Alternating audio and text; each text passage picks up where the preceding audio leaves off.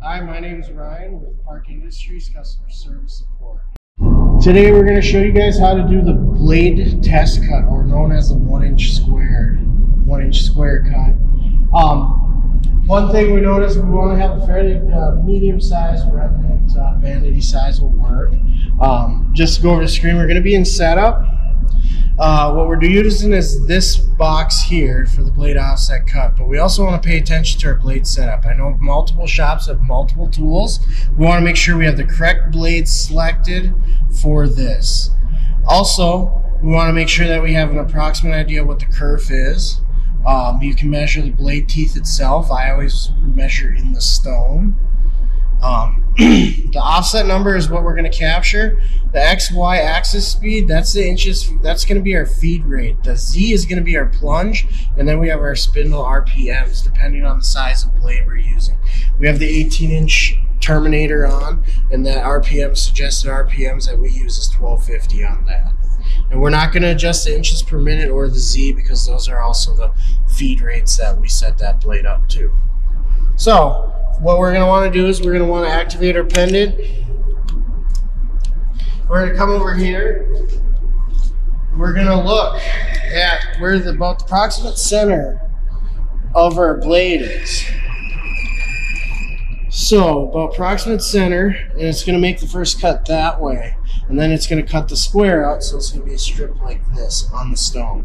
So if I look out there, stand back, I can see that I'm approximately over the stone.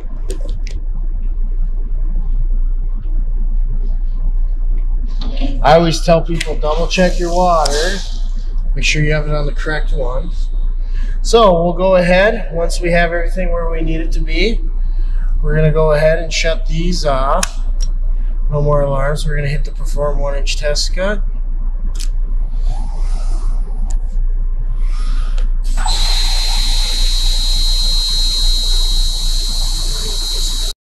So now that we completed our 1-inch test cut, we're going to take our piece, we're going to clean it up, blow the air off of it, or blow the air on it to get the water off and dry it off.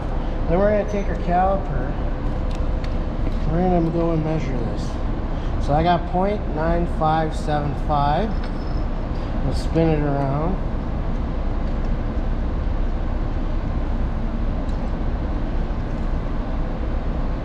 And I got 0.961. So let's just go back and double check.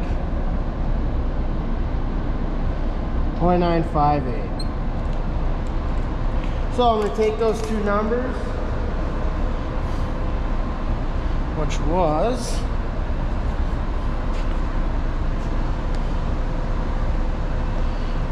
0.961, and add 0.958, and I'm going to just divide that by 2. I'm going to get the average. So then I'm going to go to my setup. I'm going to change this number to 0.960 because our new blade offset value. Now, you just to confirm, you can run this program again just to double check what to make sure that all your parameters are correct.